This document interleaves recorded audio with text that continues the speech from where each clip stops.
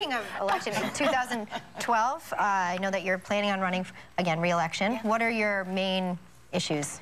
Well, we have to work on the economy. The biggest issue right now, when I travel in New York, every family I talk to, every small business owner, people are struggling. And we have a 10% unemployment rate. And that means that far more people are out of work. Because when the real unemployment rate's at 10%, it means, when the stated unemployment's at 10%, real unemployment's higher. Yeah. You're talking about families who can't, do the things they need to do for their children, whether it's education or health care. So we have to create those jobs. We've got to get money into small businesses, tax cuts for small businesses. That's number one issue.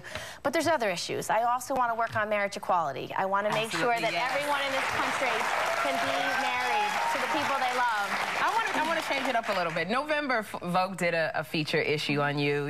They did a spread. You looked fantastic. So I have to say, did it bother you at all when Senate Majority Leader Harry Reid said you were the hottest member in Congress? No. Did it bother you? He's the hottest member in Congress. He was trying to be sweet. He was trying to be nice and funny, actually. But Harry Reid's an extraordinary man, and he really helped in both the 9/11 bill and Don't Ask, Don't Tell. In the 9/11 bill, he helped bring the senior Republicans to the room to negotiate, to bring us over the finish line, as did Senator Schumer. He was an extraordinary closer in that issue. And on Don't Ask, Don't Tell, it was Harry Reid who very early on wrote a letter to the president and said, we want you to repeal Don't Ask, Don't Tell. And that really set us up for the president put it in his State of Union address. It allowed for, Chairman Levin agreed immediately to hold a hearing. And so we were able to create the testimony and the record to repeal that very corrosive policy. But